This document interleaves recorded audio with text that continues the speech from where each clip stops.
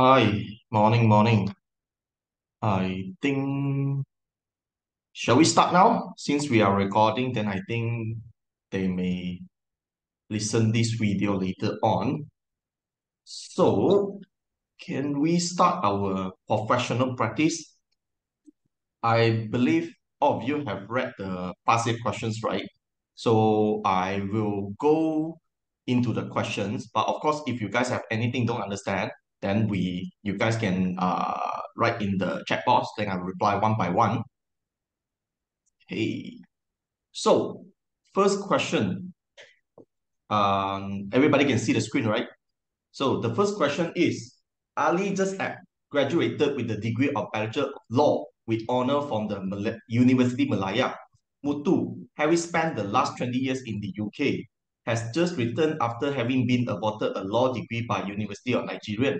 Mutu had never taken any examination involving the Bahasa Malaysia papers. Ahok, too, has completed his degree and was called to the Honourable Society of Lincoln Inn in UK as a barrister at law. Ali, Mutu, and Ahok are each of the view that he is a qualified person and authorized person under LPA and at the liberty to be admitted to practice as an advocate and solicitor of the High Court of Malaya. Advised Ali, Mutu, and Ahok separately as to the status as a qualified person and authorized person. Okay, so first thing I would like to highlight is that there is a difference between qualified person and authorized person.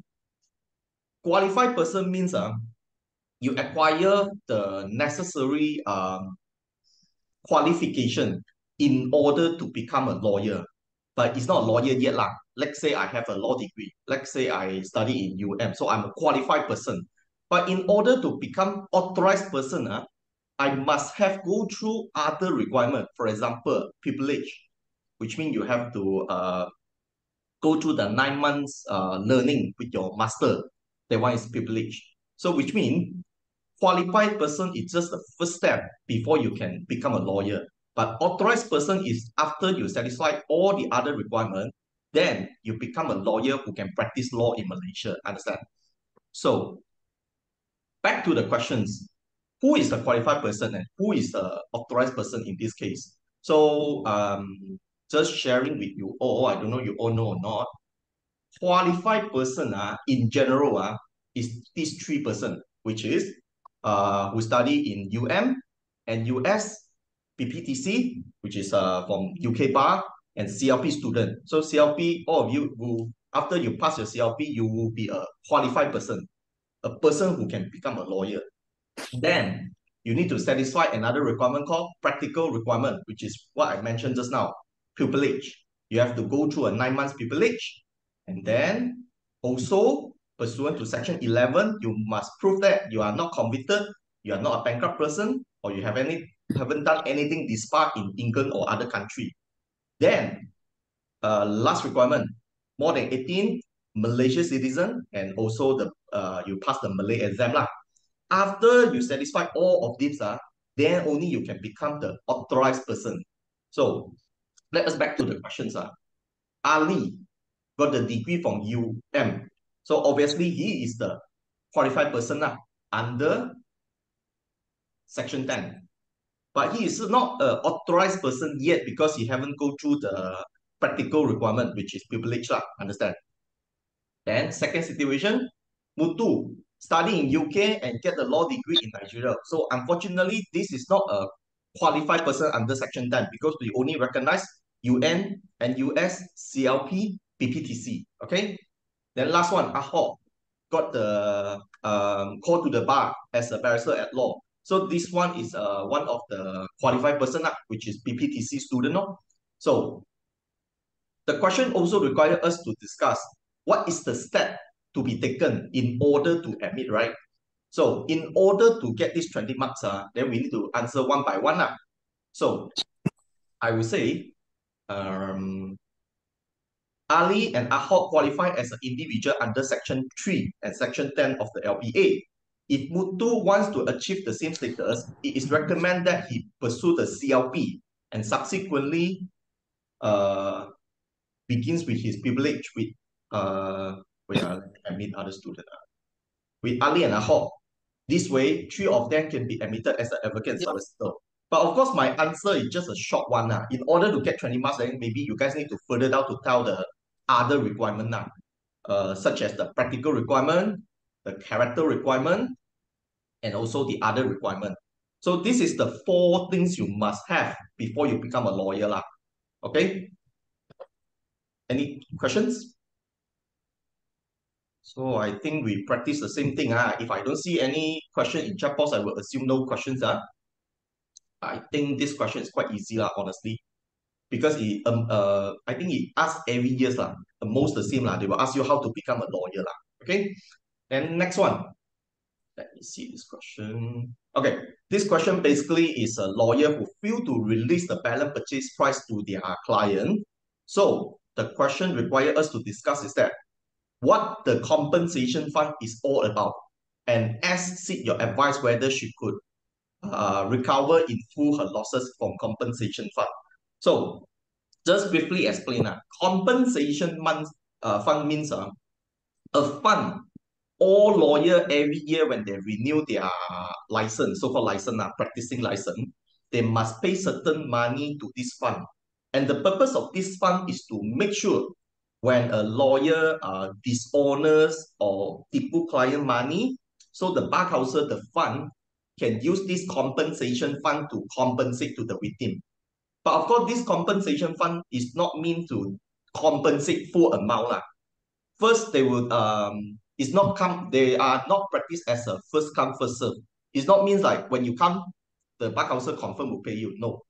And secondly is they will not compensate you in full because they will still have to look into the situation. So this is the two things that you must take note. So to answer this question, they ask you whether she can refund in full or not. Obviously, the answer is no lah. And since it's just a 5 marks, as I already highlighted, 5 marks you don't need to answer so many things. Basically, you just say yes or no, and then give your explanation why. So let me just briefly show you.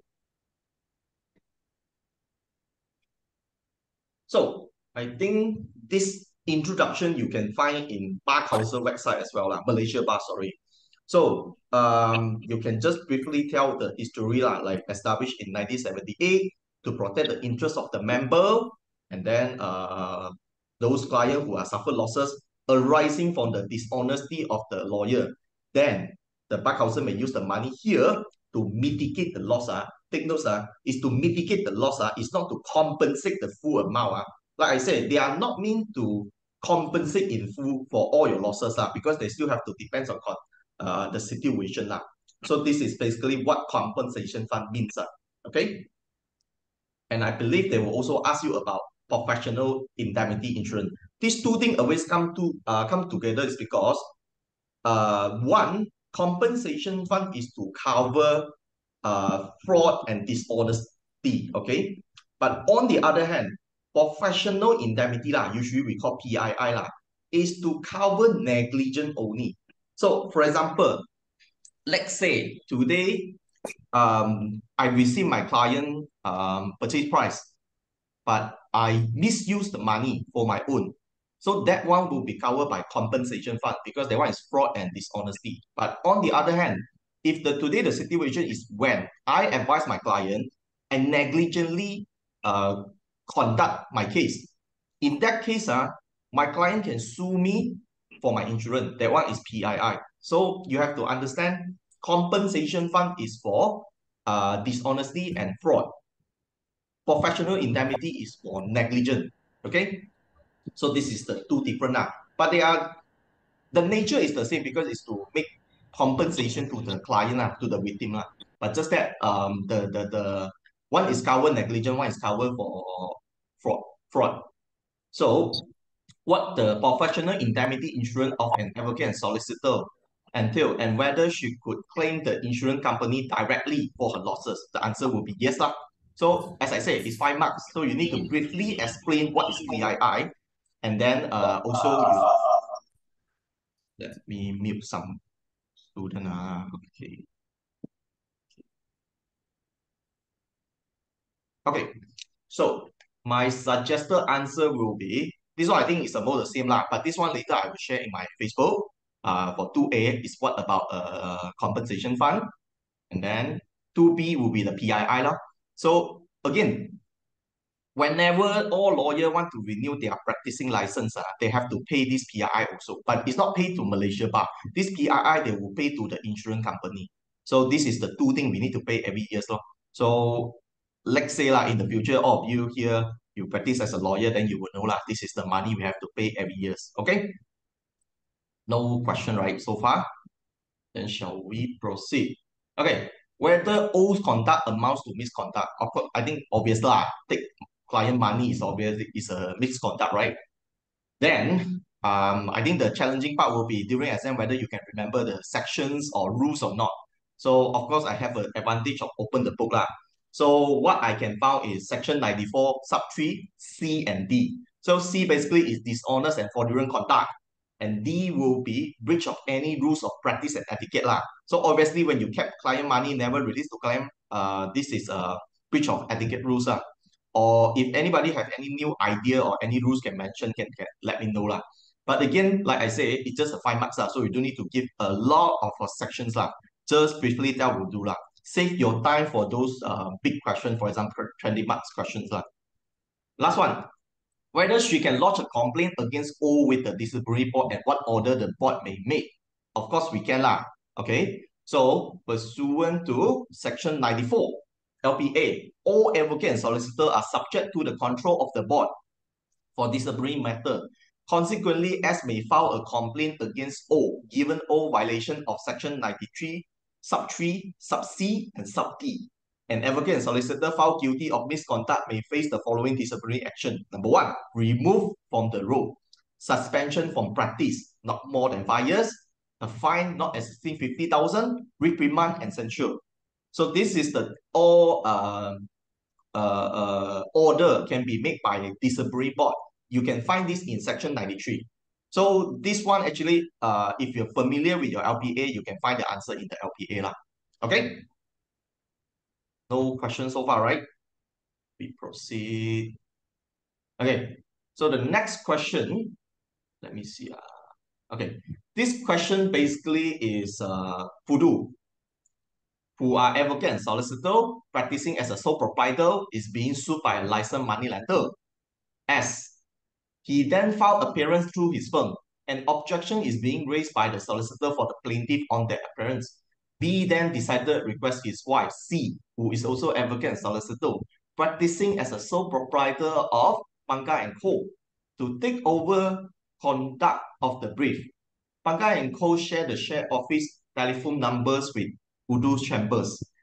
C has previously acted for S in many other briefs for loan recovery. Okay, so the question asks us whether they have violated any etiquette rules or not. So obviously they are, this is the chapter for acceptance of brief lah, which means in what situation you may or may not take the case or accept the brief. So based on what I can see, obviously, you shouldn't ask your wife to act for you because this will affect your professional independence and also embarrass, which is rule 3. Yeah, rule 3, embarrass. I think you can refer to the case as well. There's a case to say they are acting for their brother and sister. Based on this case, also the court say is not allowed. Okay? And then also it will affect the professional conduct because it's your wife and also professional independence. Why independence is because the question do mention that C previously acted for S in many other brief loan recovery. So you may have some certain information which you are not supposed to disclose. Okay, so this question 10 marks. I think you just put maybe 3 or 4 of the rules and then just give some elaboration. You can secure the 10 marks already. So yeah, my opinion will be their conduct is breaching the rule 3, embarrass, rule 4, professional conduct, and rule 5, professional independence. Okay, I think so far so good, right? But until question 4 will be slightly harder lah, I think. Okay, so the next one will be L, advocate and solicitor, has successfully defended K in a silver suit by his wife, we, against the property value at 10 million. L then issued an invoice to K for his professional fee of sum of 2.5 million, which K claims to be excessive, lacking in particulars. L then responded to say there is an oral agreement between them that he is entitled to a sum equivalent to 30% of the value of the property if he succeeds in defending the suit. K is claimed to have an invoice tax. Okay, just sharing. Do you guys know a lawyer fee will be divided into two, which is contentious and non-contentious. So let's say if your case is non-contentious, the legal fee will be governed by solicitor remuneration order, which means, let's say I'm doing a sale and purchase agreement. I cannot simply decide how much I want to charge my client. I must follow the solicitor remuneration order. And just for your information, we have a latest amendment, or not amendment, new rule for this solicitor remuneration order. Last time is 2005, but right now is 2023. It's a new one because the Park Council know everything, the price increasing, inflation, so that's why they amended. So I'm not sure whether you guys know or not the revise of the skill fee, but just take note for non-contentious, they are following solicitor remuneration order. But on the other hand, if you are contentious matters such as litigation, go to court, fighting, those cases are there is no skill fee for this. So you can charge as high as you like. Of course, it's reasonable lah. And also there are certain considerations you must take into account before you give the quotation. So such as what? If I may, can I refer everybody to Rule 11? Rule 11 of the Professional Practice and Etiquette Rules. Rule 11. Never mind. Let me share the screen with you for Rule 11.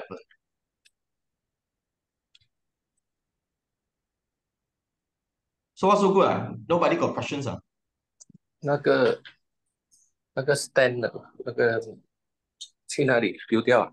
没有丢，那天不是你拿。Rules. Very well. Rule Rule 11.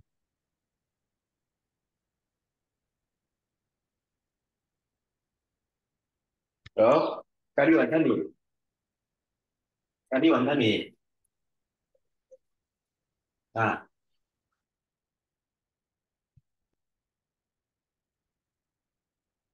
Okay, Rule 11. Fee for litigation or contentious matter. So this is from A until H. This is all the consideration Malaysia Bar or my client may look into it when you are claiming your fee. So for example, your time, your labor, skill required. Let's say if I just apply a grant of probate, let's say I cannot charge like 20,000, 50,000, right? Unless like there's a lot of property involved lah. Otherwise, they have to consider how long you need to complete a case ma. Cannot be like a case handled for 1 year and a case handled for 3 months, but the price will be the same, right? So this will be the factor to be considered lah. So what I'm trying to say is that when the question they are asking you that or whether the legal fee is reasonable or not, the first thing you need to determine is whether this is contentious or non-contentious. Non-contentious means like SMP, a loan agreement, discharge document, those lah. So contentious like go to court lah. Usually I think mostly they refer to the matter in court lah. Okay. So back to here. Whether the oral agreement is enforceable or not, which means they orally to say I can pay you 30% equivalent to the fee, whether it's okay or not. I don't know all of you know or not. In Malaysia, actually, we are not allowed to take this thing we call contingency fee. Contingency fee means, let's say I fight for my client. I tell my client, if I win, then I need to take a certain cut from your amount. So this is called contingency fee lah. Or you can understand that no win, no fee. So in Malaysia, actually is prohibited because we follow UK law. So if I may share, Okay. Actually, we don't have a law directly to say we cannot. But then, because we follow UK doesn't allow this practice. So we follow UK, we say it's not allowed. And also Section 24 Contracts Act say it's against public policy. But again, you have to take note that Section 24 never say lawyer cannot take contingency fee. No. Section 24 just say whatever contract against public policy is void. So what is against public policy?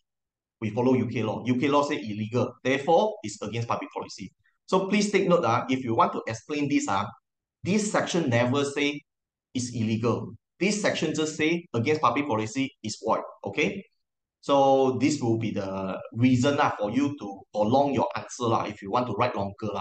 But again, like I say, it's just, I don't know, it's 2 marks or 5 marks. So you don't need to give so much of elaboration. Just make it simple to say, we follow UK law. UK say it's prohibited, therefore it's not enforceable. Okay? Then, okay, this one I think is the hardest part I mentioned just now. Gross sum bill. And also, I think some of you may saw like bills of cost. Honestly, before doing this question, I don't know what is this. I don't even know.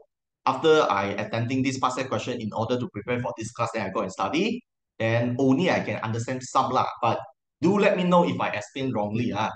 So the question is asking, what is gross sum bill and whether the same amounts to a bill of cost for the purpose of taxation? So, this one, gross sum bill can be named as summary bill.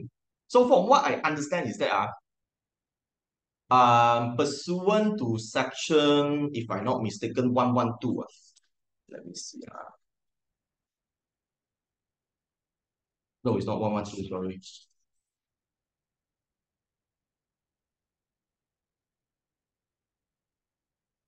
Ah, 121. Let me download the sections for you. 121. 121 of the LPA, by the way.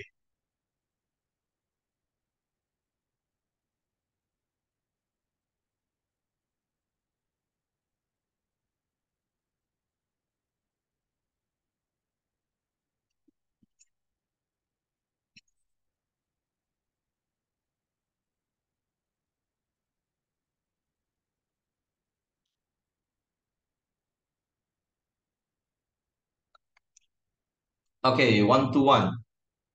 So if you look at 121, they will mention three things: bill of cost, details bill, or gross sum. So based on my little research, basically gross sum bill compared to details bill, gross sum means like they just put amount to tell you this is my legal fee. On the other hand, details bill means they will put down, itemize down all the particular why I bill charging you for this amount, what is this amount for, and I give you the details. So you understand these two concepts. So I think can those people try to mute your speaker? Okay, thank you. So back to the question, they are asking you, what is gross sum bill? So please take note that you have to answer two parts. Number one, what is gross sum bill? Number two, whether gross sum bill is the same amount to a bill of cost or not. So for the first part, my answer will be gross sum bill is a summary bill. It doesn't give the breakdown of how the sum claim was arrived at. So you never tell how you calculate this fee. Your lawyer just tell you 10,000, but never tell you why the 10,000, what is the 10,000 for. Okay? So next question, whether the gross sum bill is amounts to the bill of cost or not. So there are two conflicting cases. The first case is Yao Zhou Hua. A gross sum bill is not a bill in the taxable form within the meaning of 132 of the LPA. Okay, so which means in this case they are saying it's not the same. But on the other hand, in John An, this case the court held that the phrase bill of cost include gross sum bill and details bill, which means they believe there is no difference between gross sum bill or details bill. Both are the bill can go for taxation. Okay? Like I said, in section 121, they mentioned two types of bill. They say the bill of cost can be details bill or gross bill. Detail means, as the title suggests, they give you the details. Gross sum means they just give you the amount. They never tell you what is particular. So in the second case, they say both are the same meaning. Both can go for the tax purpose, taxation. Okay. So this is the case. So if you look at the marks, they only give you like 5 marks. So actually, by answering them is good enough already. But of course, during exam, I also don't know. I have to done my research only. I can answer these questions. Okay, but it's okay. Just take it as a lesson lah. So next one, what is taxation and explain the process? Okay, again, I have to be honest lah. Before this, I thought this taxation here means like you pay the tax. But based on my little research also, it shows that they don't mean to say the paying tax, the tax. They are referring here, taxation in the context of the LPA generally refer to the process of assessing and determine legal costs. Taxation is a way to resolve dispute between advocate and solicitor and their client over the amount of legal fee to be paid for service redeemed.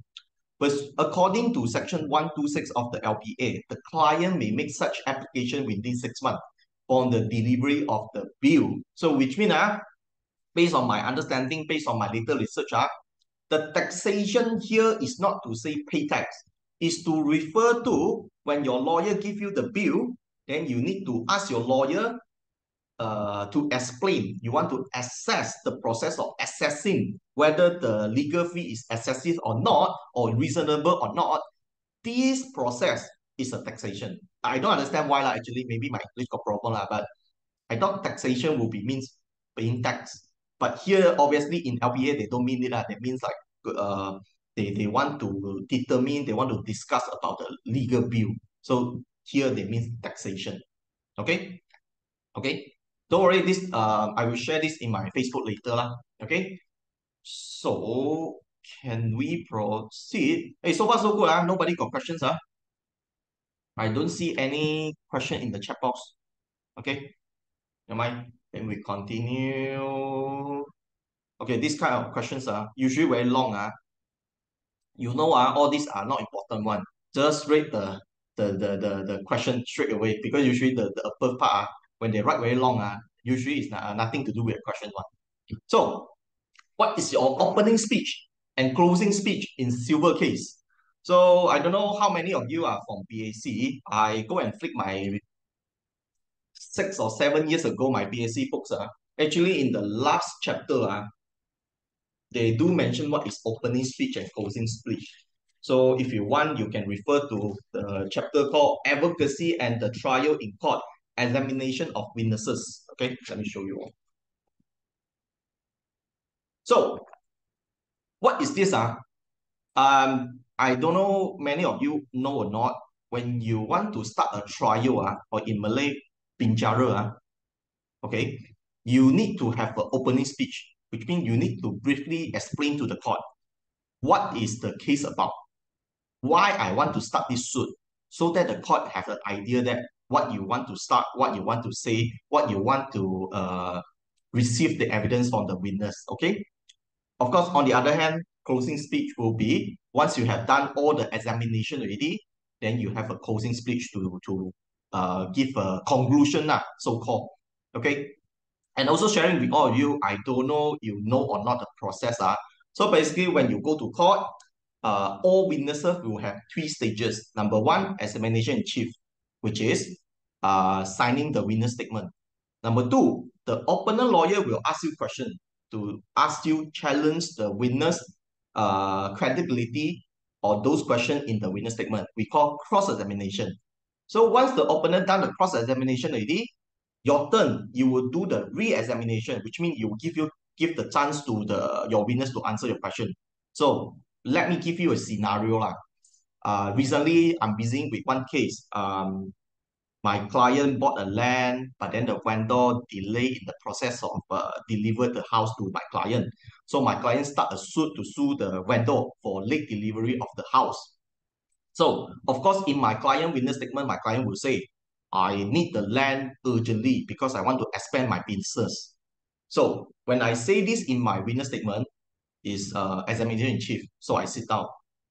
The opponent lawyer will stand up and challenge my client credibility to say, how you know when you get the land, you can gain the profit? I'm putting it to you. You cannot make sure, even though you have the property, you have the land, you can make the same profit. Yes or no? Okay, this is cross-examination. So the lawyer done.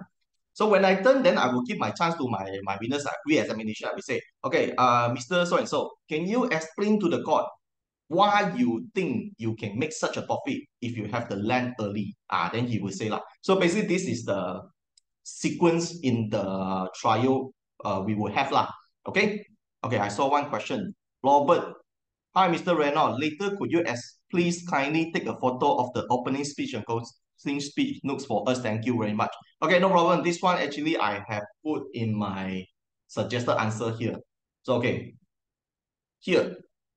So basically, like I say, opening speech delivered by the plaintiff or his counsel is usually the first formal statement in civil trial.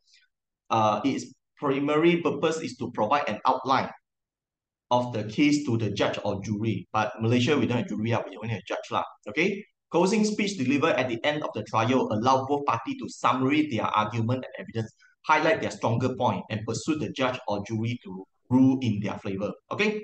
So this will be the answer for this lah. Actually, I think this question is not like super hard, but because it's not common. So let's say lah, if you guys see first time in the exam, you may not know how to answer lah. But this kind of thing actually you see in civil procedure actually. If I'm not mistaken, is order 35 lah, rules of court. Okay. But like I said, later I will share in Facebook lah. Okay. Next one, the order of examination of witness in trial and whether the order may be changed by the judge hearing a case. So this one will go to the what I explained just now. Lor. You will have an examination in chief, you have a cross-examination, you have a re-examination. So usually you will start from plaintiff first, usually. But the question asks you whether can change the sequence or not. Yes, yes. But usually it won't happen until and unless the burden shift to the defendant. Because everybody knows, right? Evidence that the burden is on the plaintiff to start their case. Let's say today I say, somebody stole my wallet. I have to prove it. But in certain situations, the burden may reverse to the defendant. So in that case, then the defendant will start their case first. Understand? I can give a scenario, for example, employment case. I just recently I learned as well. I just know if it's an employment cases, unfair dismissal, wrongful dismissal, the burden actually is from the company. It's not from the claimant. The claimant here means the employee, which means today, let's say my boss fire me. It's not my burden to prove unfair dismissal. It's the boss burden to prove first they did not unfair dismiss me. Understand? So in that case, then the examination will start from the company, which is the defendant, not the employee, not the plaintiff. Okay? Okay. I think we can proceed. C. The court control over the question they may be asked and extent to which a judge hearing a case may interfere and ask a question to a witness. Okay. Before I go further, anyone heard this word before? Adversarial system. ADVERSARIAL. Adversarial system. So if any of you heard this word before, adversarial system means we are practicing like both lawyer argue in front of the judge. And it's not the judge to control the situation. So which means the principle is that law submission and the point should come from the lawyer and it's not from the judge. So the judge has no role to help the lawyer. So which means what I'm trying to say is that the question is asking whether the court can interfere, what kind of question can ask or not. Generally cannot because we are adversarial system. So should be from the lawyer to exercise their knowledge to help their client. The judge is just there to give a fair decision. Okay, so however, of course, here what kind of question can be asked or not actually is stated in the Evidence Act lah. So the scope of the cross-examination is defined in Section 146 of the Evidence Act, subject to the limitation, which is relevancy, avoidance of the indecent and scandalous questions, and also insulting, annoying question. Which means like I said, you can ask any kind of question you want. You can ask what is your mother name, what is your mother handphone number, can, but is subject to relevancy. So which means the judge may stop you to say, hey, what is the relevant? Why you want to ask this kind of question here? And also you cannot scold the winners, you cannot insult the winners. All this kind of question is not allowed. Although we practice adversarial system, the judge usually cannot stop you what kind of question to ask. But like I said, you need to ask relevant question. Okay? So this will be the answer lah. Okay? Okay, right? Then shall we continue to our land law? Okay. Basically, I think everybody have read the questions, right? So this question basically is Malay reserve land. So the question is who can buy the Malay reserve land? So here we have two purchaser, potential purchaser. Number one will be a Malaysian Chinese. Another one will be a Syarikat Maju and fully owned by two individuals, Yusof and Alif. So which means a Malay company versus a Malaysian Chinese. Who can buy a Malay reserve land? I think everybody know lah, Malay reserve land, as the title suggests, is only Malay can buy lah, reserve for Malay ma. But the thing is, 5 marks. So you need to, if you just say, oh, only Syarikat Maju can buy because they are Malay, of course you can get like 1 or 2 marks, I think. But when without the law, so maybe they are not going to give you full marks. So of course I have an advantage of do my research lah. The law will be Malay reservation enactment. So this law says that only a Malay or Malay company who can acquire Malay reserve land. Okay, okay. Sure. Next one. Can Ismail successfully remove one private caveat? I think of course can lah, because on the facts, Wong is only pay 5,000 as an early deposit ma. So which means Wong only acquire a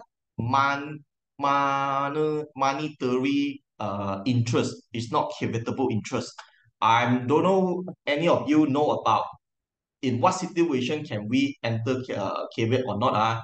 Just quick sharing. Usually only these 3 situations. Number 1, claiming title. Number 2, claiming registrable interest. Number 3, claiming right to title. So what does it mean? Let me give you an example. Gambling title, for example, I'm entered into an SMP. I'm claiming a title. I want to buy the land, so I'm claiming a title. So some of you may wonder, then how come Wong cannot qualify as a claiming title? It's because Wong is only pay 5,000. Just a 5,000 doesn't mean you can claim the title. It just shows that you book the land, you pay the booking fee only. So pursuant to the case law, your suffer is just 5,000, so people can just return your money because it's not that great lah. Unless today you have paid the full purchase price, then yes, you are claiming the title. You are the owner, just that you haven't registered. Okay. Number 2, registrable interest. So please remember, the interest here refer to bank, lease, easement, whatever interest can be registered, we say registrable interest. But most of the situation they refer to a bank lah, okay? And right to the title, like I say, I have the right over the property. Let's say it's my fatherland. I have the right over the property. My father passed away already. I want to protect my fatherland. So I want to enter caveat to protect my fatherland. Understand? So this is the situation where you can enter caveat. So in this case, since Wong doesn't have a caveatable interest, therefore Ismail is advised to remove under 326 and 327. Okay? I think everybody understand what is 326 and 327s, right? If anyone don't understand, just write in the chat box, then I will explain. Otherwise, then I will just proceed, yeah? Okay? Then, last one. If one private caveat is removed, can one wife, Lily, enter a new private caveat on the land on the same ground? Okay, 5 marks. Very simple. The answer is no. Because Section 329 says no second or further caveat unless with a fresh ground. Okay, I saw one student say doesn't understand 326 and 327. Okay, 326 means the private caveat can be removed by proprietor, registered proprietor, or registered interest. Like I said, interest means bank, lessor, okay, those kind of people. Registered proprietor means owner lah. So which means an owner want to remove a private caveat can use 326. A bank who register a charge in the land can also use 326 to remove the caveat. Okay, the procedure is very simple. You just need to file a form 19H, then the registrar will serve the 90C to the caveator, which is Wong. Then Wong need to satisfy the three-stage test. So what is three-stage test? Which is here. Wong need to show he has a caveatable interest. Wong need to show there's a serious question to be solved. Wong need to show on the balance of convenience, it will be better to keep the caveat until the full trial. So like we discussed just now, Wong doesn't acquire a caveatable interest. So the test number one, Wong will fail already. Therefore, under 326, Ismail as the owner, registered proprietor can remove. Okay. On the other hand, 327. 327 is not removed by proprietor or interest. They use the word called aggrieved person. In other words, the person who are not happy. Okay? So this person who are not happy usually refer to a purchaser who pay the money already, but then there is a caveatable interest. Okay, for example, Reno want to buy a land from Dr. Chi. So Reno pay everything already before Reno want to change to Reno name. Okay, then Reno noticed there's somebody enter caveat on the land.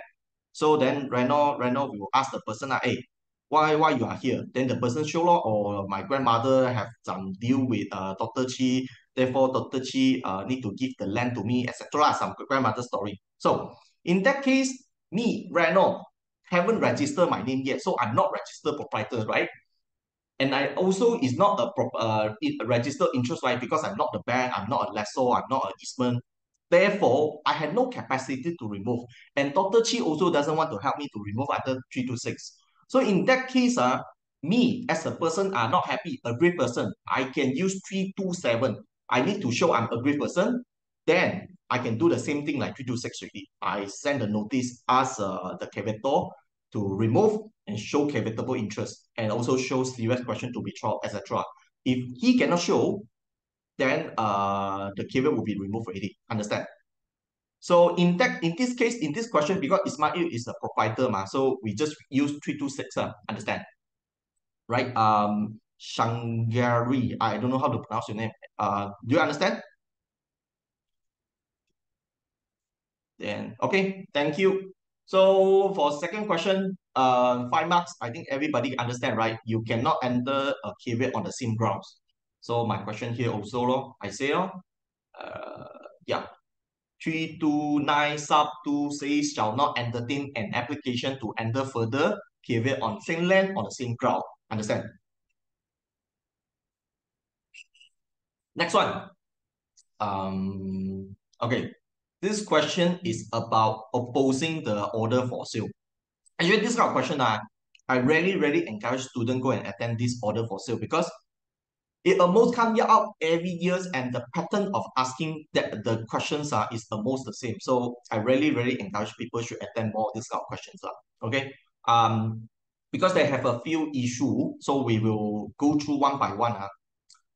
First of all, before we start, do you know what you need to show in order to oppose an order for sale? The word start with C. Anybody know? If whoever know, then just write in the chat box. Then we start first, okay?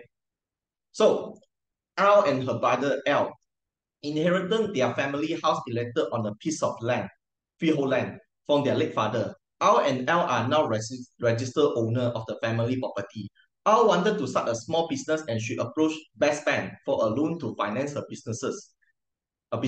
Best Friend granted R a loan of 500,000 subject to the interest of 6.5% per annum calculated on the monthly rest. Best Bank also requested R and L to charge her family property to the Best Bank as security for the loan. Both R and Lee created legal charge in favor of Best Bank for the loan granted to R. Okay.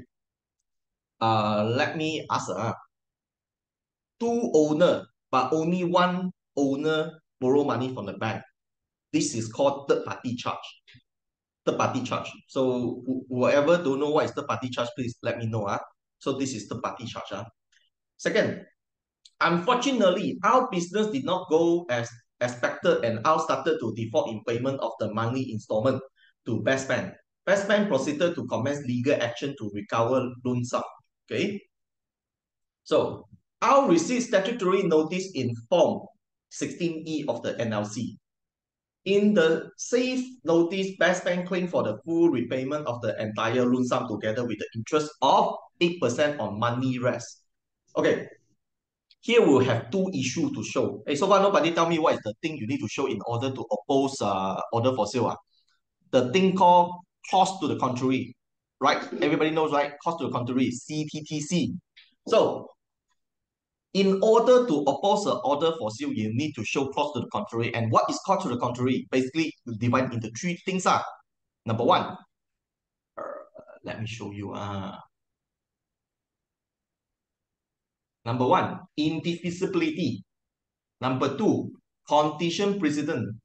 Number three, rules of law or equity. Okay, so the first thing that can oppose will be Form 16E. You know, there are two kinds of form they can use, right, in order to claim the default money. There will be Form 16E and 16E. But with the case of Jacket say it doesn't matter what kind of form they use, as long as they serve the notice to you, then you know your default payment. So therefore, whatever form they use, it doesn't matter anymore. Number two, interest. Initially, they said 6.5, but now become 8%. Obviously, this is the cost to the contrary. Why? Because you cannot change the interest arbitrarily. So the cases I have is a few lah. You can pick any cases you feel easier for you to remember, but you changing the interest is a cost to the contrary lah, basically. Okay. So please take note. Number one, cost to the contrary, you cannot change the interest. And also penalty. So this one also the cost to the contrary. I will put in the same point lah, which is you change the interest and also additional 1%. Okay, continue. I'll remember there is no mention of penalty interest in the loan agreement. Further, the statutory notice stated all money due were payable within 7 days from the date of the notice. No notice was sent to Lee. So this is the second cross to the contrary. Pursuant to NLC, the gap for them to repay the time must be at least 1 month. But on the facts, they only give 7 days. So they go against the section 254 already. Understand? Which means the process is if you own the bank money, the bank need to issue notice to you and give you 1 month to repay. So this is the second thing that against the law. Okay, and no notice sent to Lee. This one also is not true. It's not correct because when you want to land on a person land and the land belongs to 2 person, of course you have to serve the notice to 2 person. And if you read the National Land Code, the National Land Code actually say must serve to charjo, and charjo means the person who charge the land to the bank. On the facts, the charger must be from 2 person, must be from the owner. Although it's only 1 person borrow money. So that's why just now I asked, anybody know what is the party charge or not? Okay. So they must serve, this is the third thing. Number one, interest. Number two, the time must be at least 1 month. Number three, no notice to Lee. Okay. Then I continue. A month later, Lee received originating summons filed at the High Court by Best Man for order for sale of Al and Lee family property. Under Section 256, the originating summons contained all details stated in Form 16E, but did not have the hearing date. This one obviously cannot lah. Order 83. So if whoever you flick to Order 83, it will tell you what is the thing you must mention in your originating summons. So the case I will use will be Pervilla Harvey Bank lah. So here you must say begin by OS, must show the particular, must show the money payable. Sorry, the date is mentioned in Order 83, but I don't know which rules already lah. So later you can go and check lah. Basically, Order 83 do mention you need to tell the hearing date. So this is the number 4. They never say the hearing date. And last one. Meanwhile, Al managed to get some funding from her friend S and now intends to redeem the property for best friend. Al and Lee now search and serve with an order for sale of the family property during issue by the High Court. Both Al and Lee come and seek your legal opinion. So advise whether they can set aside or not. So the answer will be yes, because they have 4 courts to the contrary. Number 1, interest. Number 2, 7 days, at least 1 month. Number 3, no notice to Lee. Number 4, no hearing date. Order 83. So next question, whether they can redeem the property or not. The answer will be yes as well, because pursuant to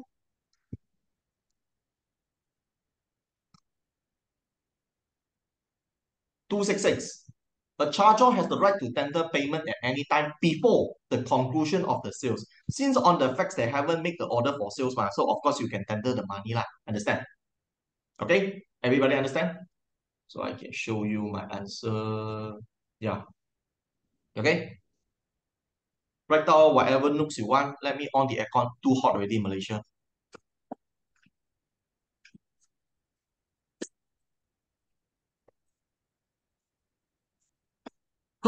Okay. If no question, then I will just proceed to question 7. This is what, let me see.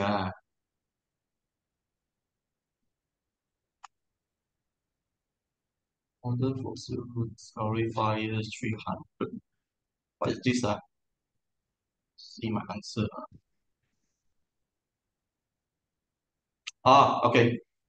These questions is about a successful bidder who bought a land through auction, lelong lah. So after he bought the house from lelong already, he noticed there is a person who are in occupation, which means occupying the land. So we need to advise him whether being a successful bidder at the auction, public auction, obtain indefeasible title to the land. So I think a lot of students may go into details for the indefeasibility lah. Actually, it's true and also not that correct lah. Because when you acquire the property, you make the full payment, make full payment to the auction, public auction already. By right, pursuant to NLC, you should get the clean title. Therefore, that they are not supposed to have any squatter or person in the land because you are supposed to have a clean title. So, of course, I can check the case law, but actually they do have a section in NLC. You guys have a look of this case first. I show you, I go and check the section for you. We have a section to say if you successfully acquire the land in public auction, then you must acquire a clean title. Let me check.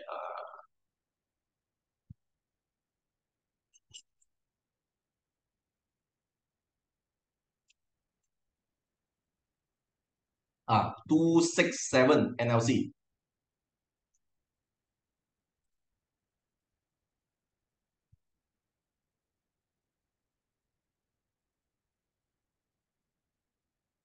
So you see, any certificate of sales given to the purchaser, okay, upon registration, the title or interest of the charger shall pass and vest in the purchaser free and discharged from all liability. So actually, this section is good enough to say, I have acquired a clean title already. And of course, the question like worth 10 marks. So you need to give more elaboration lah. So that's why I put a case law to say that they acquire a indefeasible title lah.